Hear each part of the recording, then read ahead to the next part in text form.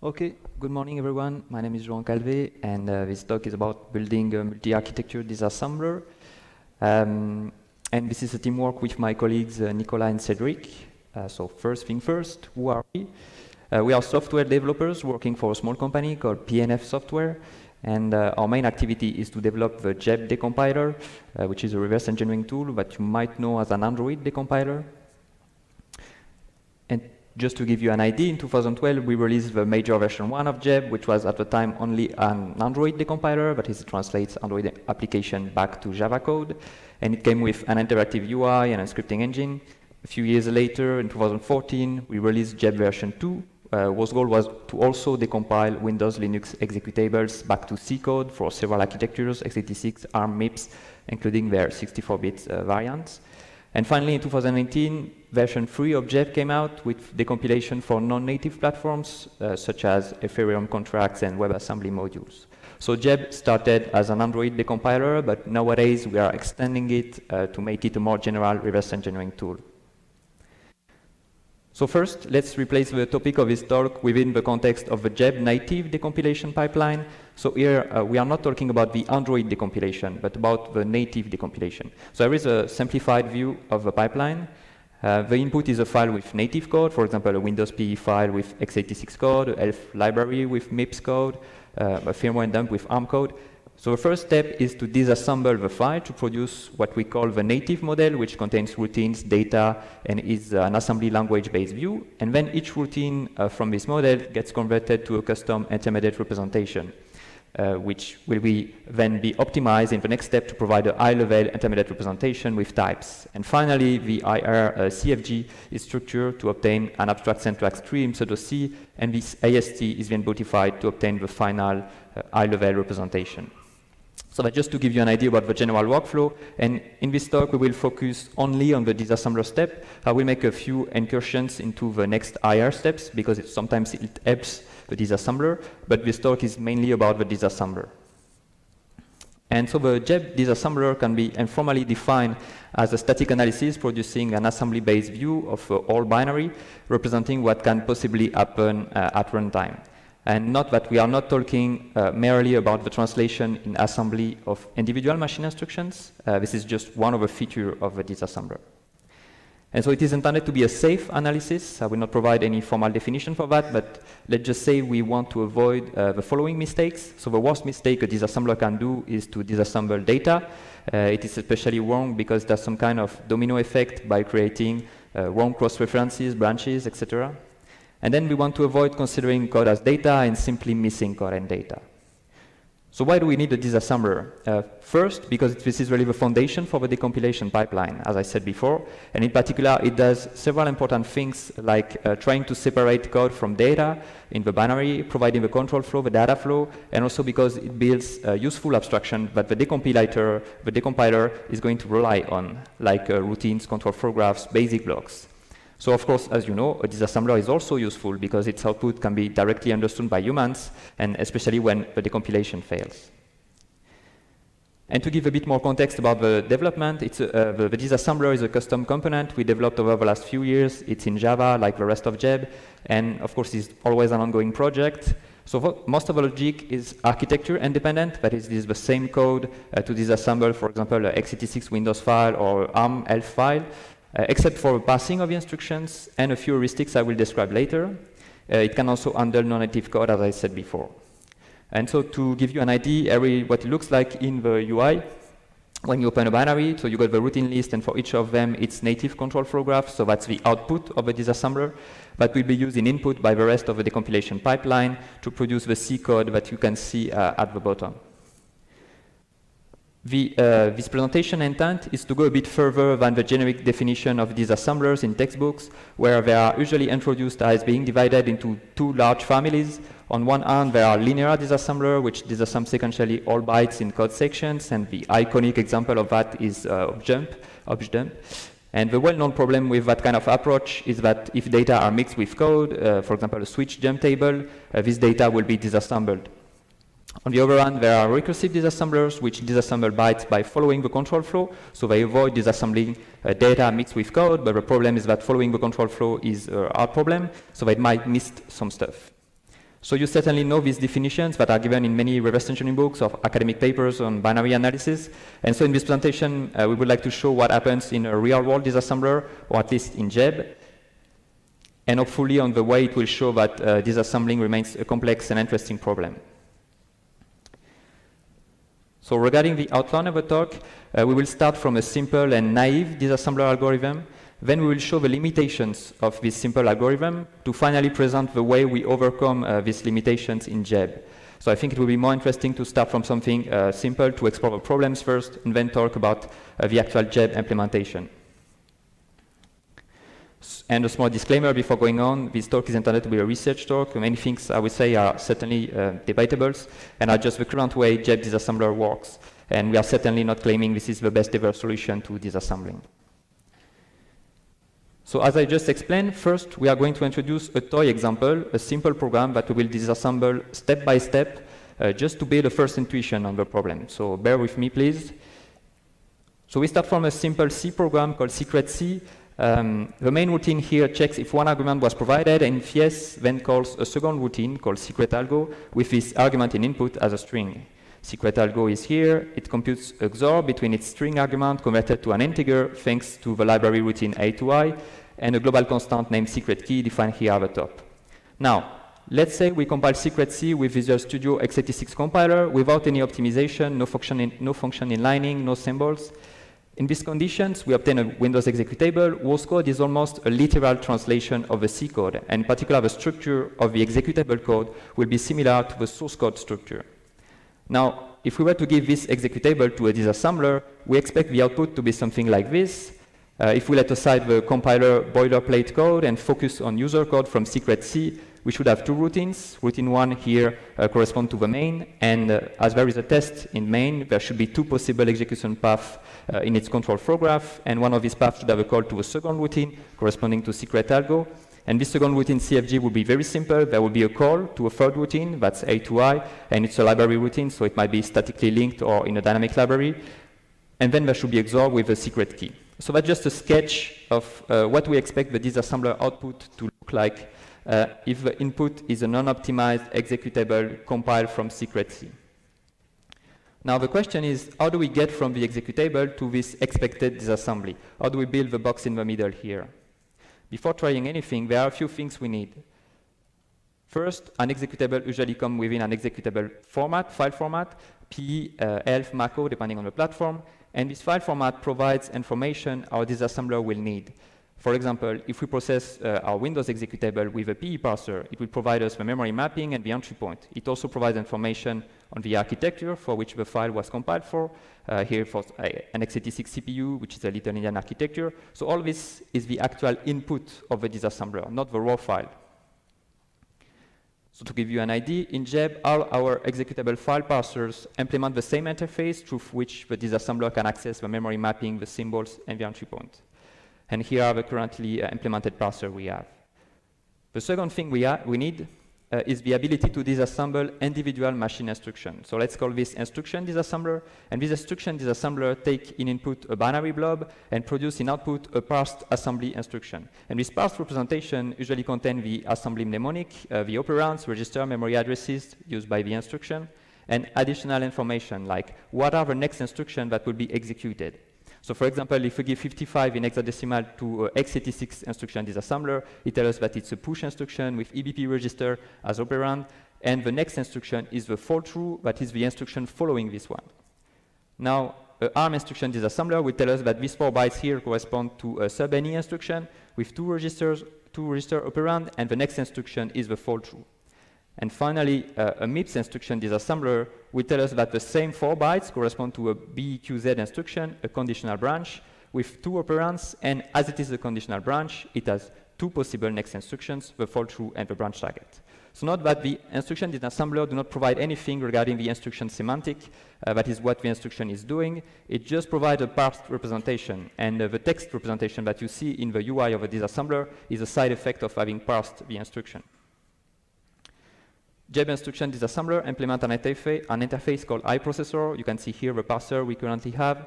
So the parsed instructions returned by these parsers implement an interface called I-instruction, which provide access in particular to the mnemonic, the operands, for which we also got an interface, and the control flow information. So that means that the parsed native instruction can be processed generically under this particular interface. So back to a toy example that we would like to disassemble. So for the sake of the argument, let's assume we have a PE parser and an x86 instruction disassembler. These are clearly not easy components to implement, but they are not the focus of this talk. So back to the question, how do we get from the executable to the expected disassembly? So we might first be tempted to try the most basic algorithm, namely linear disassembly, that is disassembling every byte in code section.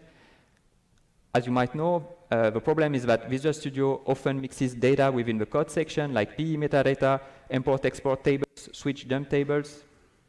So linear disassembly does not necessarily seem the best way to go at first. It makes more sense to try a recursive disassembly that is start from the entry point provided by the executable file parser and then follow the code.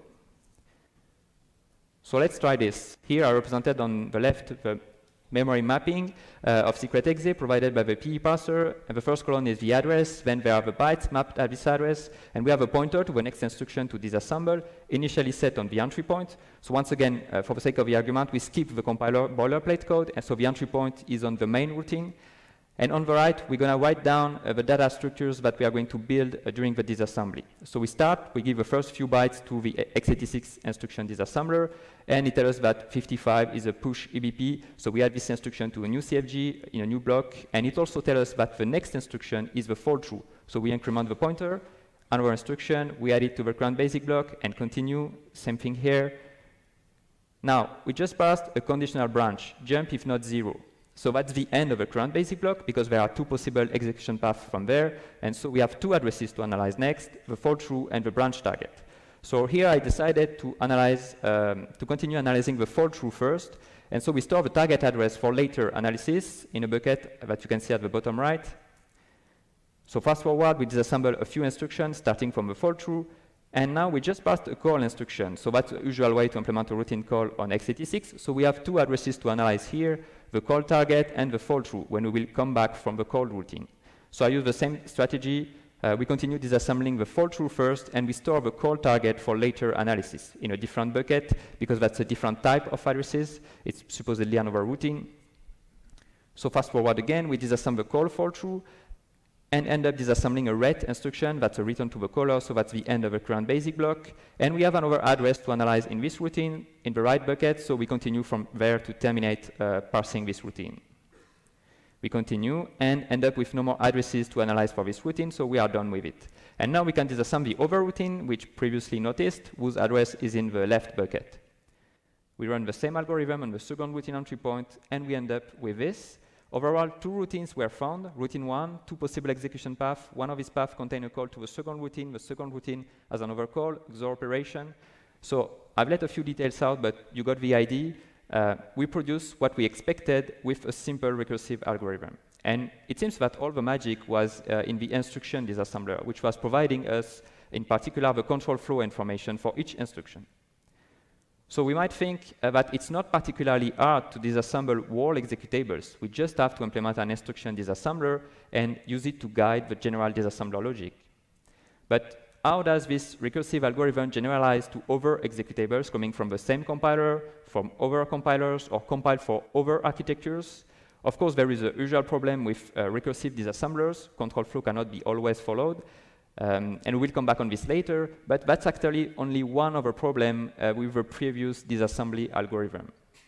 Because we made a series of questionable assumptions during this manual disassembly, and I'm going now to explore a few of them. So the first one, and you certainly have noticed it, was to suppose that routine call always return to the caller. When we disassemble the call instruction, we continue analyzing the fall through, assuming the call routine will eventually return. But in reality, there are non-returning routines, and there is no need to go very far to find an example of that. In Visual Studio C runtime code, which is statically linked in our Windows executable, there are several calls to APIs terminating the execution and therefore never returning to the caller. And the compiler knows that these APIs do not return, so it can emit code padding just after the call. Like here, there is a call to exit process, and the int3 just after is not supposed to get executed, and therefore should not be disassembled as part of a routine. So from a disassembler perspective, how do we know which APIs do not return? It's in their prototype. In the full prototype, there is a specific attribute that tells us that this exit process API is not returning. And not that returning void and being non-returning are two different things. Another example of non-returning routines are infinitely looping routines. Here is an example from some GCC library code. So this routine is non-returning because it has no way to go out and come back to the caller. So let's think a bit about these non-returning routines. We need to identify them if we want the CFG to be correct. For the non-returning external APIs, like exit process, we can identify them from their names if we have the knowledge somewhere of their full prototypes with a non-returning attribute. Now, for the non-returning internal routines, for example, imagine a wrapper routine simply calling a non-returning API, we need to analyze the graph, the control flow graph. And if the graph has no way to go out, no returning blocks, then it is a non-returning routine. And this last point brings an interesting situation. We can only know an internal routine is non-returning after having analyzed it. So what if we are on a call and we do not have analyzed the target yet? Can we continue analyzing the fall-through?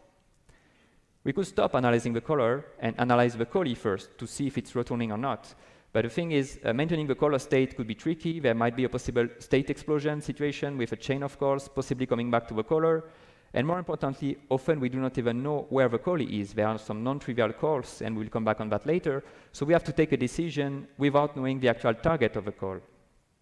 So the way we deal with that in JEB is the following. So for the external APIs, we have a C parser to parse the compiler SDK header files, and this parser builds what we call type libraries, and these type libraries provide for each declared function its full prototype with the non-returning attribute if present. So we got type libraries for several major compilers and SDKs. For internal routines, we first try to identify simple cases at the time there is a call that gets disassembled. So for example, we have simple binary checks to see if the callee routine is a trampoline to an external API. And if it is, check if it is a non-returning API, and then if it is the case, we do not disassemble the fall-through. Otherwise, we terminate the analysis of the caller, assuming the callee returns. So exactly as we did in the simple recursive example. So then later, when we analyze the callee, if we found out that it's actually a non-returning routine, we reanalyze all the callers with this new information. And that's not always easy to do because it comes back to undoing the first analysis of a caller, and a complete routine analysis can be hard to undo properly. So a second assumption we made was to consider that routine control flow graphs are necessarily distinct. When we had no more addresses to analyze for the routine one, we consider it done, like if we were not to touch its control flow graph again. But in reality, it can be more complex. For example, there is a case of two routines sharing code. Once again, it comes from Visual Studio x86 C runtime code, so nothing particularly exotic. Notice how the routine on the left branches in the middle of the routine on the right. So why is it a problem for us? Let's say we parse the routine 1 here first. So we build its control flow graph, its basic blocks, and then we parse routine 2 and found out that there is a branch within an existing basic block. So the instructions in red are shared between the two routines. Now the question is, do we duplicate this instruction into another basic block and build a separate control flow graph for routine 2? Or do we split the existing basic block we previously built such that we share a new block between the two routines? So first, let's remember the usual definition for a basic block. It's a series of instructions executed in a row, and as such, it is a super useful abstraction for later analysis, because basic block can be processed without dealing with possible control flow changes. There are no control flow changes within a block. Of course, there is an exception to that. Exceptions, they actually break the flow within blocks, but let's focus on a standard situation.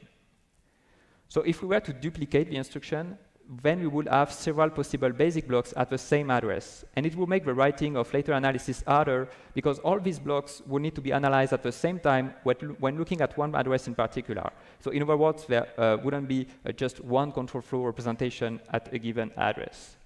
So it's likely not a good idea to duplicate instructions if we want to keep the usefulness of the basic block abstraction. So the way we deal with that kind of situation in JEB is that during the disassembling, we build what we call skeletons, basic blocks. These are simple containers for instructions, and they can easily be modified. And we split them when needed. For example, when we found out that there is actually a branch coming directly in the middle of a block. And once the whole disassembly is finished, we build final control flow graphs from the skeletons with proper basic blocks. That means that in JEB, an address belongs to at most one basic block, and basic blocks can be shared among routines. So that's what the previous example looked like in JEB. There is a shared block between the two routines. Another assumption we made during the step-by-step disassembly was to consider that branch instructions immediately end basic blocks. And as soon as we disassembled the conditional branch, we terminated the current block. That's the usual definition of basic block, right? They terminate on branches. There is an iconic counterexample of that. If we turn to other architectures than x86, and remember that's our goal, we intend to disassemble several architectures. So this example is branch delay slots, which is a feature present on MIPS architecture, but also on several others like Spark. So here is some MIPS assembly code, and in this snippet I want to focus on these instructions here. These are conditional branches, that is, they branch or not depending on a certain condition.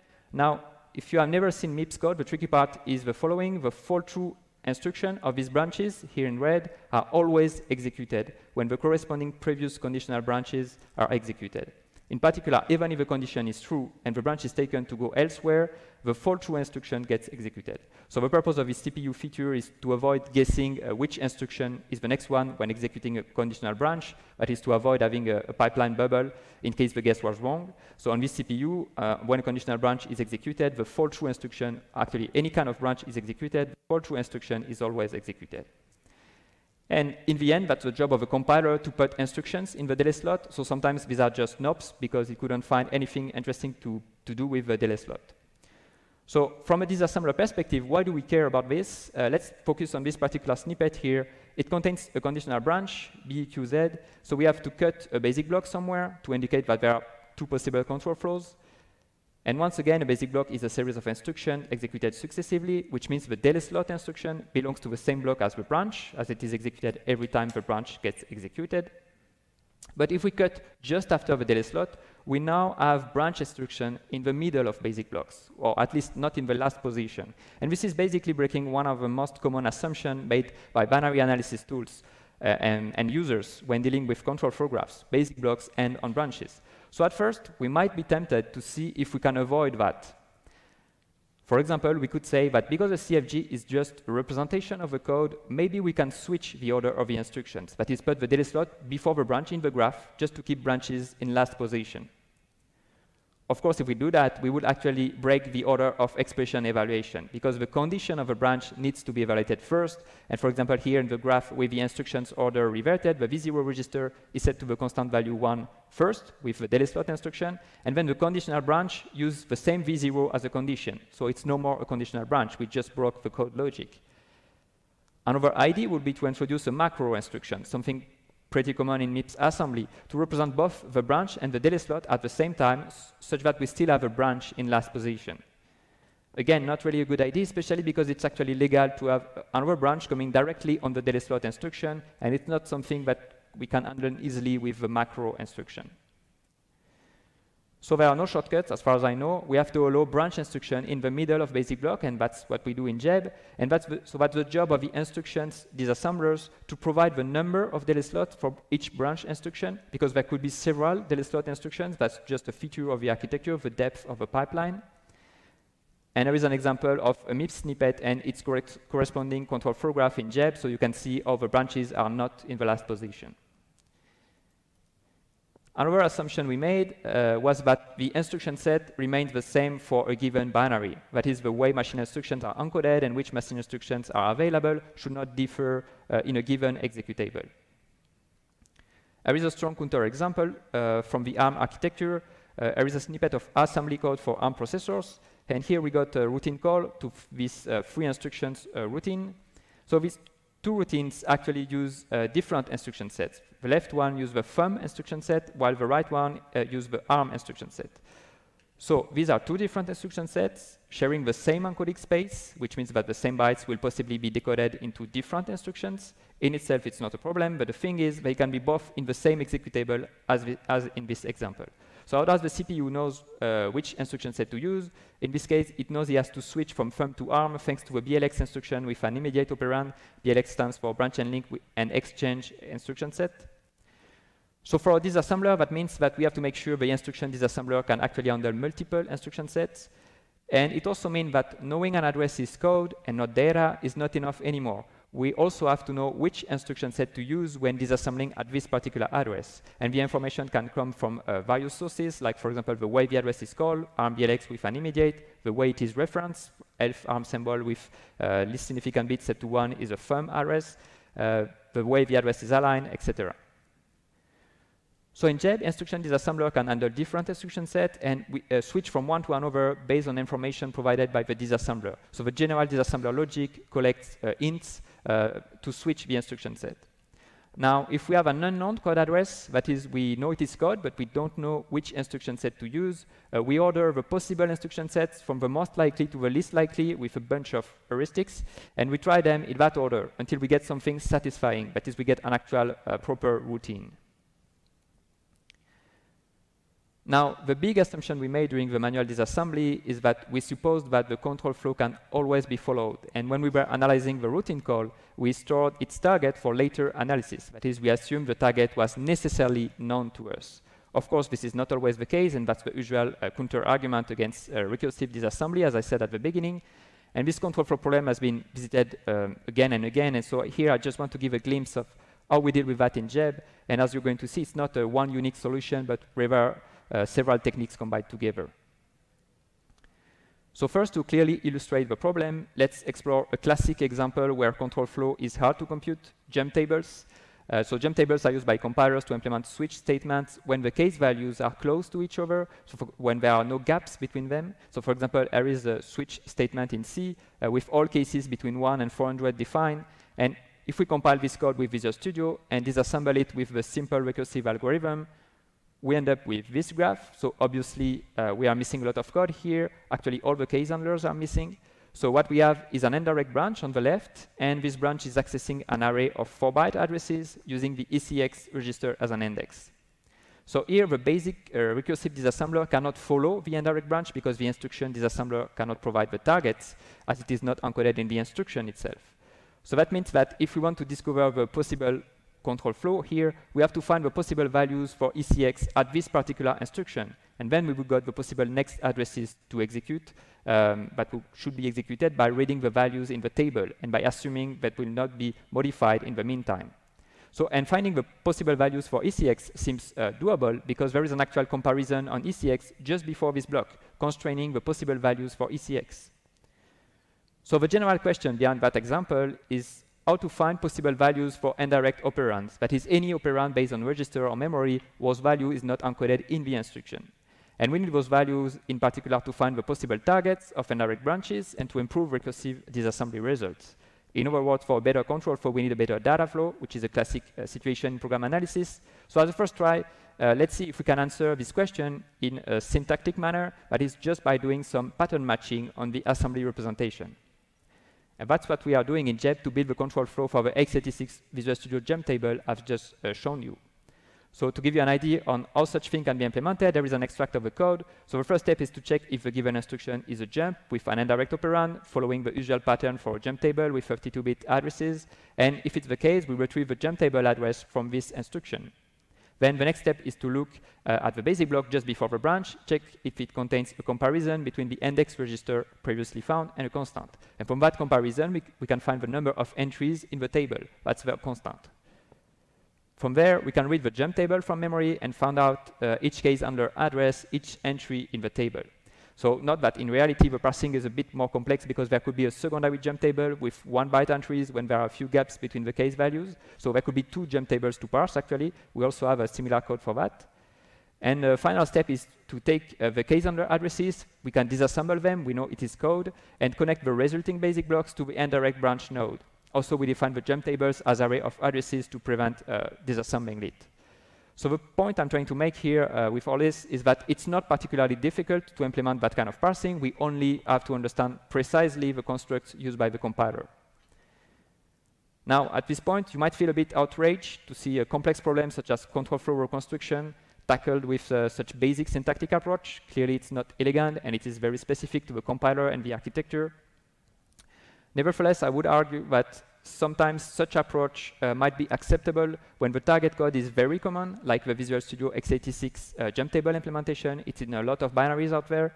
So dealing with it in a syntactic manner has some advantages. The development effort is limited, and more importantly, it provides excellent parsing performance in comparison to the more heavy approaches I will describe later. Here we are just doing some pattern matching.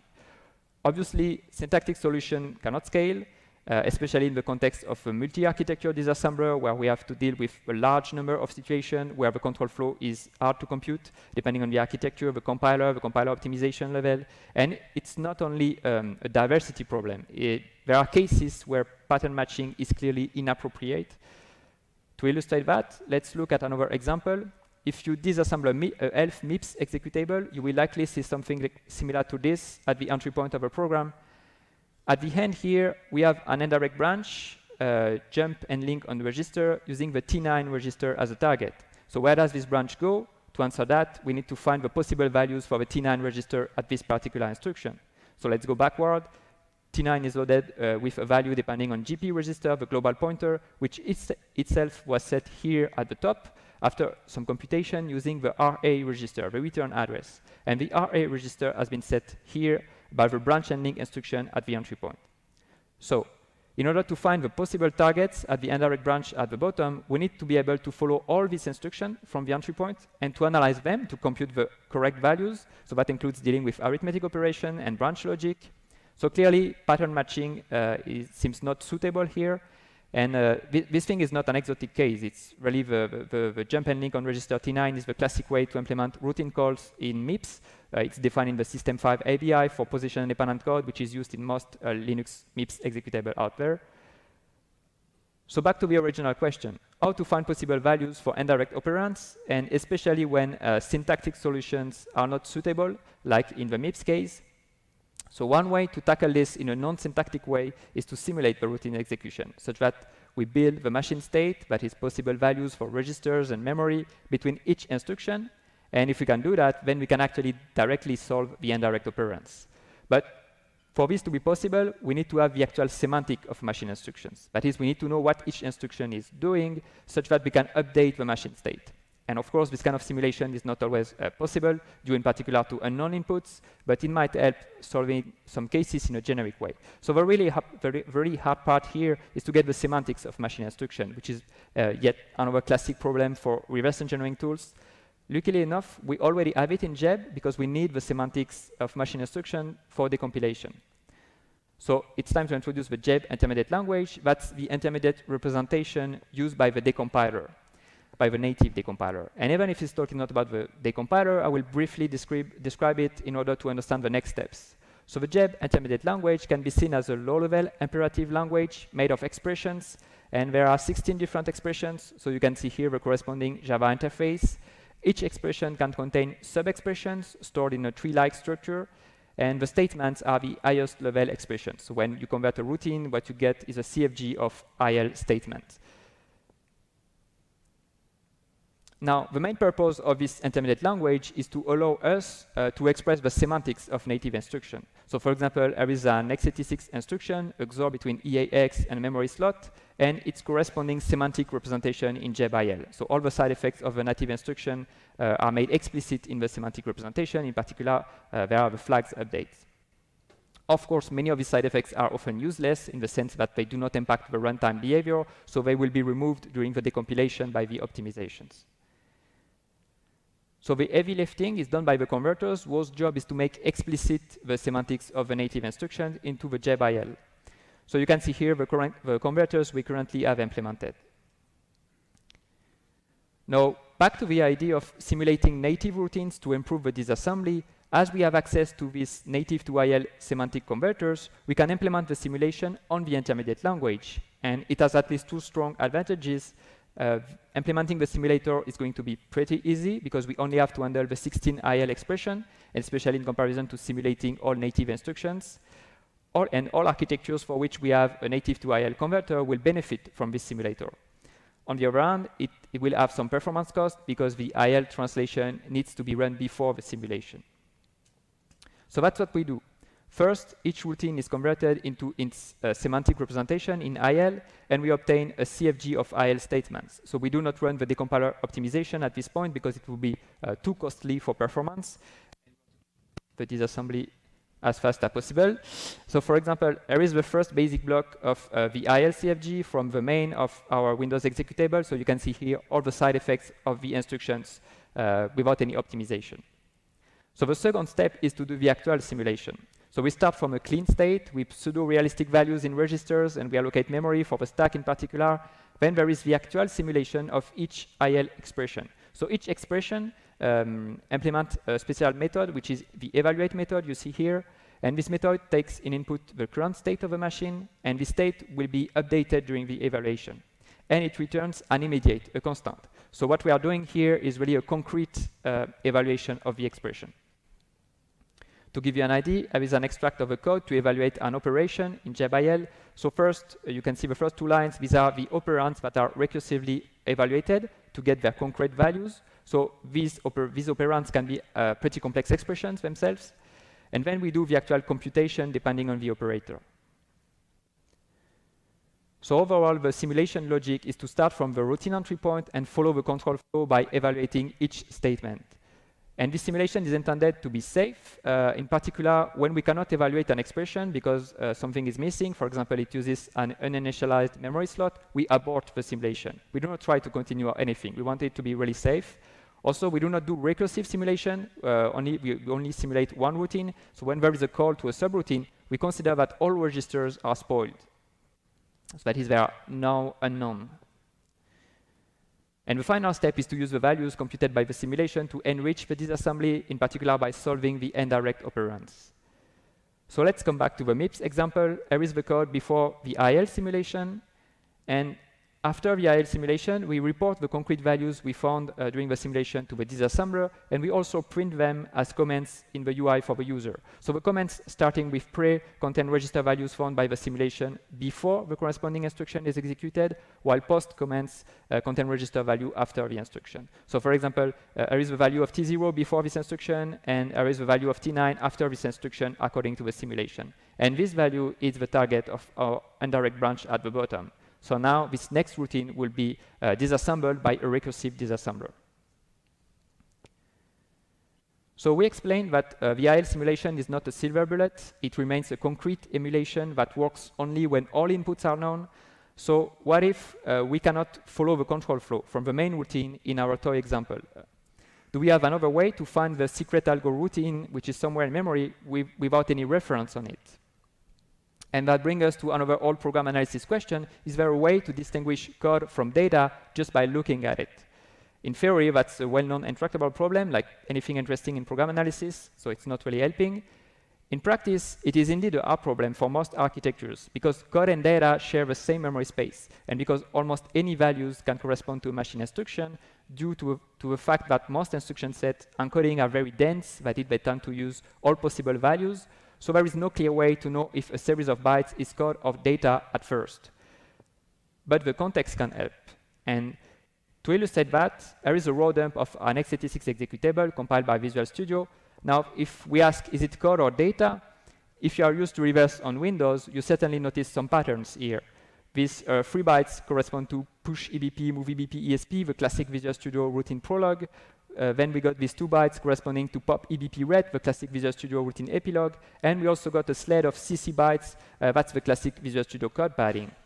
So knowing the compiler, this really looks like code because it follows the patterns and structure of Visual Studio code. There is another example from a different perspective. That's the memory view of an x86 executable compiled with GCC. We already identified some code areas and some data areas. So now we wonder if these gray areas are code or data, and we don't have any reference on it.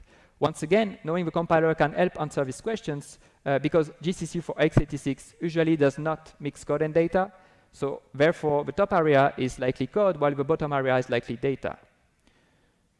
So you got the idea. What we do in JEB is that during the analysis, we try to identify the compiler that serves to create the executable. And then we apply some compiler-specific heuristics, and to solve in particular the code versus data question. there is an example of an heuristic. An unreferenced address A is considered to be likely code if all this is true. The compiler identified is GCC or Clang. The architecture is x86. There are no obfuscation or malformation in the file. So once again, we got a bunch of heuristics to check for that. And the address lies in the code area defined from the file sections. And the bytes at A do not look like code padding. Once again, a compiler-specific heuristic. Now, an interesting design question is how do we integrate such compiler-specific logic in a so-called generic disassembler? So what we do in JEB is that we load different extensions depending on the identified compiler, the file format, the architecture. So you can see some of the extensions we have here. And so the disassembler engine does not know which extensions were loaded. It just queries them for some heuristics. And there are a few of the heuristics. Check if one area looks like code padding or like a routing prologue, or if a specific instruction looks like a switch dispatcher. So that's where the Visual Studio x86 specific logic I shown before is implemented. So we got around 20 methods like this. And internally, the extensions are ordered by priority. And the disassembler talks to a manager, an extension manager. So each extension can decide to provide a result for an heuristics or to let the following instructions try their own heuristics. And with this extension system, we can also quickly tweak the behavior of the disassembler, for example, by loading a custom extension with a special priority. So of course, these compiler-specific heuristics will be wrong at some point. It can happen because we misidentified the compiler, because there's a new or old compiler version for which our heuristics do not apply anymore, or because there are some obfuscation that we missed. So what we have is a feedback loop in the disassembler. First, we log the errors during the disassembly. So for example, an error would be trying to disassemble a series of bytes that does not correspond to an instruction, or for example, failing to build a routine because the control flow graph is incorrect, there is a branch in the middle of an instruction, something like this. And then, if too many errors were made, we switch back to a safe mode where only very conservative heuristics are applied. Finally, as a last resort, it is an interactive tool, so the user can tweak the disassembler decisions. And the final assumption we made during the step-by-step disassembly that I want to review is that we supposed that all code matters. And so actually, this assumption is a bit different from the others. It's not really that we wrongly assume something, but more than something important is missing in the basic disassembler. To illustrate that, let's come back to the toy example. As you might remember, secret algo routine converts its string argument into an integer using the A to I library routine. In the output of a disassembler, there is a corresponding call to an internal routine because A to I was statically linked in our executable. And A to I is actually a pretty complex routine, separated in several subroutines, but it's just the standard library routine A to I. So that brings us to one of the oldest reverse engineering problems, identifying library routines. And obviously, such identification is super useful for users as it allows reading the documentation rather than analyzing the code. And it is also useful for automatic analysis as it provides useful information like the prototype of the identified routine. Otherwise, the decompiler, for example, has to guess the prototype, which can be non-trivial, to say the least. So the way we handle that in JEB is pretty standard. We generate signatures to identify library routines. So we process in input files containing named routines, for example, object files provided with static libraries, but also executables with symbols, or even JEB projects that is file already analyzed in JEB. From that input, we generate signatures that will be used at runtime by the disassembler to identify routines. So let's dig a bit into the signatures. They were designed in a generic way, and they can be seen simply as containers to identify what we call an item, which is anything possibly defined in the JEB native model. So routines, basic block, data blob, anything. The signatures contain two things, a set of features, which are the characteristics of the item serving to identify it, and each feature can be compared against another, and then a set of attributes which represent the knowledge we have on the item, like its name, its origin. To give you an example, here is what we have in the signature for the memcopy routine from Visual Studio 2008 static standard libraries. So two features are used, the size of a routine and a custom hash I will describe later. And then there are the attributes representing what is known about this routine. So now the interesting question is, how do we select the features? Here, we want to identify compiler static libraries routines. So we would like to have no false positives, because the JEB decompilation pipeline first, that is the steps after the disassembly, are going to rely on the signatures, for example, by using the prototype of a routine. And users are going to rely blindly on the signatures as well. They will trust that the routines identified and renamed as library routines in the UI are indeed the library routine. They will not double check. And note that in this context, a false positive happens when a match signature does not convey the original routine behavior. So for example, if we have two routines with different names but the same code in a library, like memmove and memcopy in Visual Studio 2013, identifying one as the other is not a false positive in this context. It's not a matter of giving the original name used by the developer. It's a matter of giving a correct name, one that describes the routine behavior and a correct prototype. And so this compiler library identification problem is one of the flavor of a more general problem of code similarity. In a different context, patch diffing, malware diffing, we would set different objectives for the signatures and maybe accept false positives to have more true positives, and also accept partial matches. So the first obvious feature to avoid false positives is the routine code. So we have a feature called routine code hash. It's a custom hash computed from the routine assembly code. And so using assembly rather than the binary code allows us to avoid generating different signatures for the same code in different endianness. That's useful for architectures with possibly different endianness like MIPS. And the current hashing algorithm is pretty simple and produces a 64-byte hash. And note that the algorithm is almost the same on all architectures because it processes the past assembly instructions under the generic I instruction interface. So one tricky part of the hash computation is that we have to abstract away the parts of the instructions that rely on their actual location in memory, such that the same routine mapped at a different location will yield the same hash. So here is an example from an x86 object file. The values in red here are absolute memory addresses pointing to external symbols.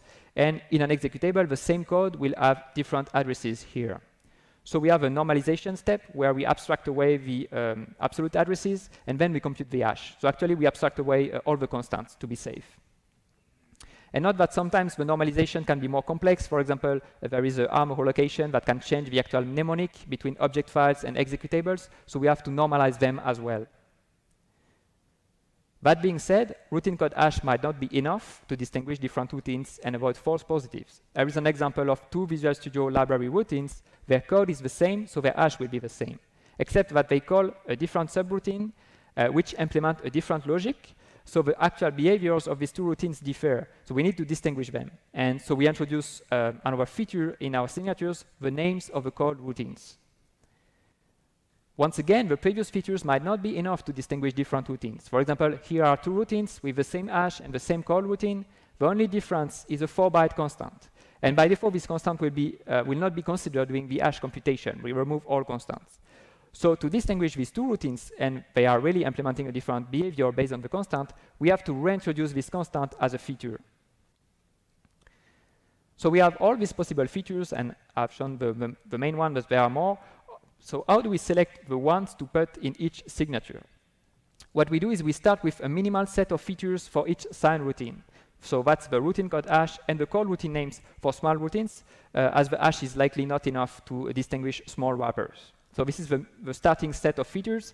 And then we compare with the routines of the same library. So if no other routines in the library has the same features, we consider that the current features are good enough and we keep the signature as is. But if there is a routine with a different name and the same features, we consider it to be a collision, and we try to solve it by inserting iteratively new features, like the call routine names, the constant values, until the collision is resolved, that is, the two signatures have different features. And note that if we cannot resolve the collision, but we still generate an unknown signature. That is a signature that says it's likely a library routine, but we don't have any specific information on this routine. And also the users can actually solve the conflict manually by setting the best signature. And so there are two strong approximations behind this approach.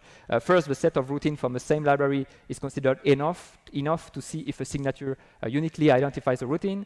And then we consider the routine name to represent the behavior. That is, different names indicate possibly different behaviors, which is something that is not always true. As a final note, let's mention that there are some routines that do not have particular features to distinguish them. That is, for example, very small routines like this one. So for them, we have another hint we can use, their location. So what we do is that we sign these routines with basic features, but we do not use these signatures by default during matching. Now, if we happen during the disassembly to have a particular memory area with a large number of identified routines from the same library. Then we apply these untrusted signatures for this library in this particular memory area. So what we are using here is the fact that the linker will usually put the object file from the same library in an adjacent memory range. So in this range, we can be more flexible. So to conclude on signatures, at this point, we have more than 200 signature packages for different compilers, versions, architectures. So you can see a few of them here. And Visual Studio was really the primary target. So that certainly explains some biases we have regarding the signature generation problem. Regarding the matching logic, so during the disassembly, we load in memory signature packages based on the identified compiler, and then each routine is tentatively matched. Also, user can generate their own packages, either from the UI or in batch mode. So enough with all these broken assumptions. What is the point I'm trying to make? So if we sum up what we did, originally we successfully disassembled our Windows executable, secret.exe, with a simple recursive algorithm. But we made a lot of assumptions on the way. And then we showed that many of these assumptions can be broken just by looking at standard compiler code. I've not shown examples from obfuscated code, packers, protectors. All examples I've shown come from classic modern compilers. And you probably have in mind tons of overbroken assumptions we made. Instructions do not overlap, code is not self-modifying. So it's actually the way many obfuscation techniques work, by breaking the assumptions made by analysis tools. So a first conclusion will be that there is no such thing as a disassembler able to correctly disassemble all programs for all architectures and compilers, which shouldn't come as a surprise to you, I guess. So the intuition behind that is that there are no interesting assumptions that are true on so many diverse programs. And if you're an academic, there is certainly a link to make with the halting problem and its generalization, the Rice theorem, which basically says that there are no interesting properties on a program's behavior that can be decided. OK, we cannot disassemble correctly all programs, but we might still be able to do OK on a subset of them. And what we can do is to divide the universe of programs into groups. And for each group, we should have a reliable way to check if a program belongs to it or not. And then a set of interesting assumptions that we know are true for this whole group. That's exactly the idea of compiler-specific heuristics I described before, but it can be more precise than that. You can have a group that is a specific compiler version with a specific static library from a specific high-level language. And then when a program does not belong to a known group, we apply only very conservative assumptions. That's one of the ideas behind the JEB disassembler design, and there is a very simplified view of its workflow. So at first, there is an initialization step during which the executable, the file format is parsed, and then the compiler is tentatively identified. And from there, we instantiate what we call the strategy and the disassembler engine. So the strategy contains the extensions I previously described and the gap processors. So the gap processors are in charge of disassembling the unanalyzed memory areas. And there is, in the middle, an error manager which can tweak the loaded extensions and the gap processors if too many errors were made. In the disassembler engine, the first step is a very classic recursive disassembling. And then we attempt to process the remaining gaps, the unanalyzed memory areas. And finally, the CFGs are built. Then we run the IL simulation on these routines, which can find more routines, so we can re-enter the disassembler engine. And the final step is the signatures matching, which can also re-enter the disassembler engine. So for example, when a signature tells us that a given routine is actually non-returning, we reanalyze its colors. So to come back to the initial classification of disassembler, at its core, the JEB disassembler remains a recursive disassembler. But under certain conditions, it will behave almost like a linear disassembler, because all gaps will be considered code, for example, depending on the strategy, that is, depending on the identified compiler, the architectures, etc. So just a few final words on how to make the process of dividing the programs into groups easier for developers. It helps a lot if the disassembler is coded in an informative way, that is, it explicitly reports when an assumption is broken, because then the disassembler helps mapping the program universe by identifying corner cases as soon as we open a binary. Of course, there is a need to proactively and thoroughly test the disassembler to refine the group definitions on diverse sample sets. So there are a lot of different features that can be tested with a disassembler: the routine entry points, the CFGs, the basic blocks, the instructions. And building a diverse sample set that is with many compilers, optimization levels, source language is a non-trivial thing, and especially because most of the available samples out there are just not classified. We do not know the compiler optimization, etc. So we have to compile a lot of samples on our side. Also, it really helps when user report sample. Often the fix is just to tweak the groups, the group definition. And on the other hand, the disassembler should provide the user the ability to fix the broken assumption from the UI. So hopefully, this presentation convinced you that disassembly remains a complicated problem.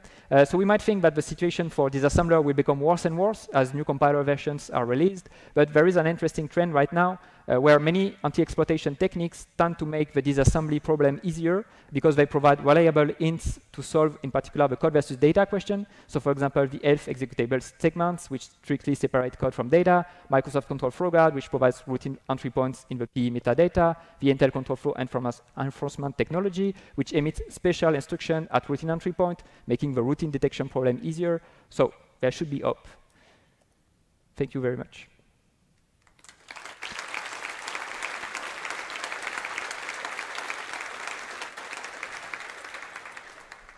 If we have time for questions, yeah, sure. Okay. There is one in the back.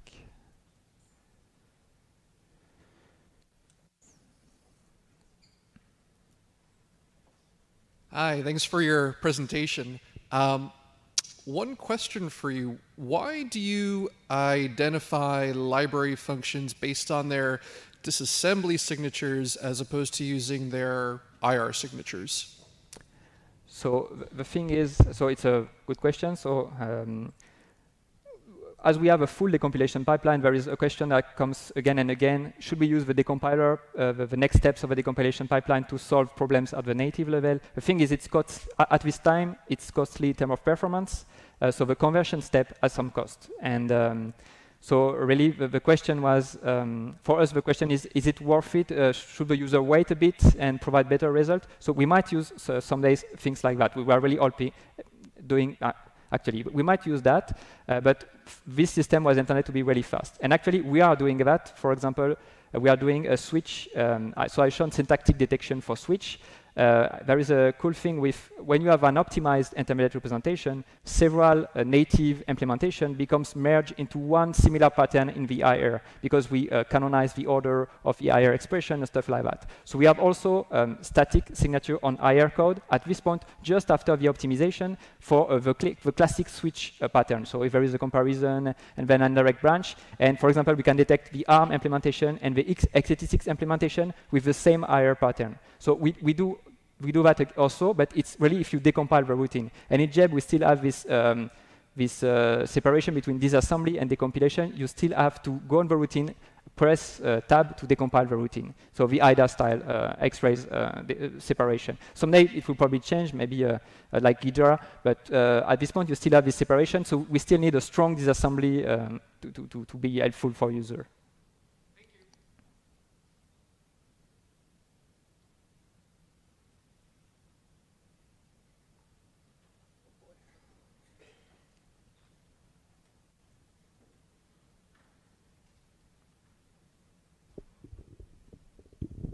Hi. Yeah. Thanks for the presentation again. I had a question. Why did you guys decide to create a new intermediate representation instead of using LLVM, IR, or something like that, where you have tooling already? Yeah. So I'm not the one who took this decision, but so Nicola is the architect behind JEB. But as far as I know, so it was 4 or 5 years ago, so pretty long time ago. At this time, it tested the LLVM intermediate representation. It was not like satisfied. As far as I remember. So we really designed the IR like from the particular problems we had. And in the end, right now, it's pretty simple, as you saw. So it's kind of pretty readable. It's kind of pretty easy to manipulate. So I think it was worthy to do our own stuff. I completely understand people who say, OK, there are too many IRs. But at the same time, it's a very simple language, like an assembly-like language with pretty clear syntax. And we could translate this IR to something else also. So we could still have our converter using our own IL and then convert at another conversion step to be compatible with tools using LLVM IR. I'm pretty sure that would be doable, and that probably a much more simpler problem than building the converter, the actual native to IL, which is very hard part if you do it manually like we did. So.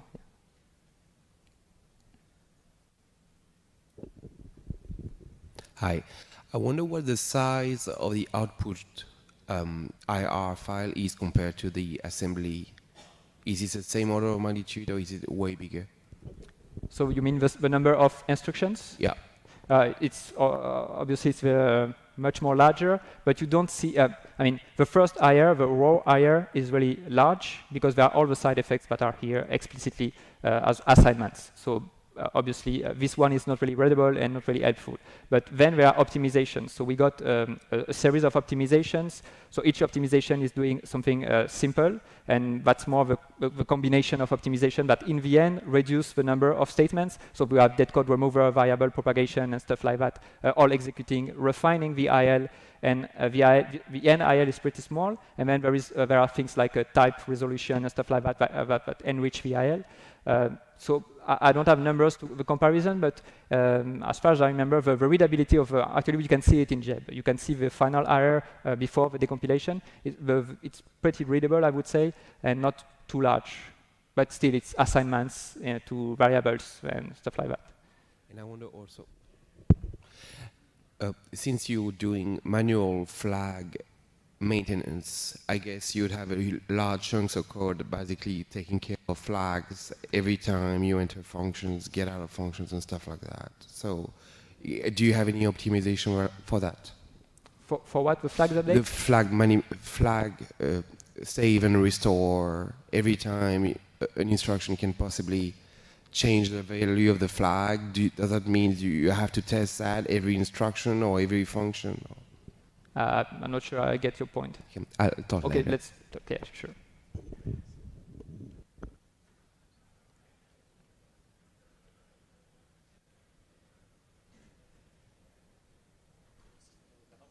Okay.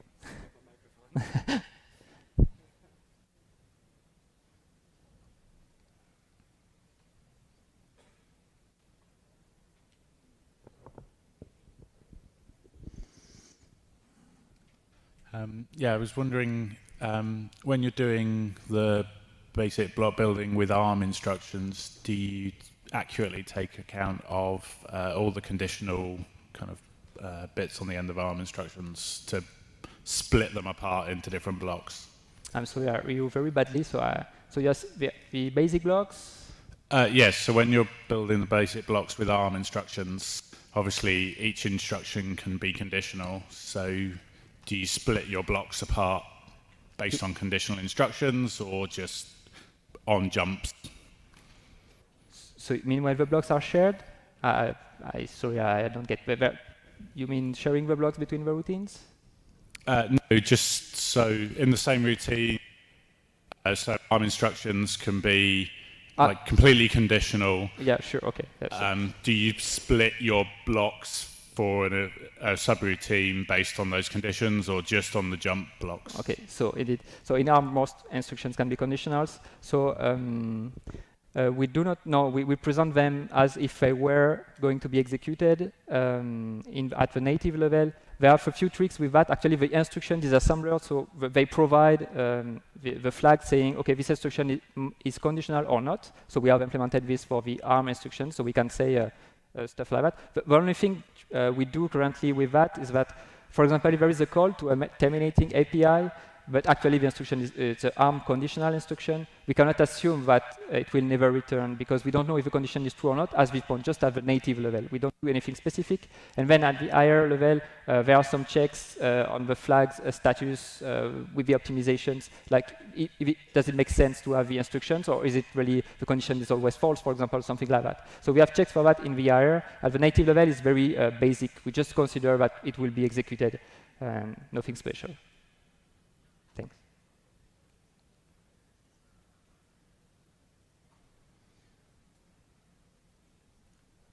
So thank you very much, guys.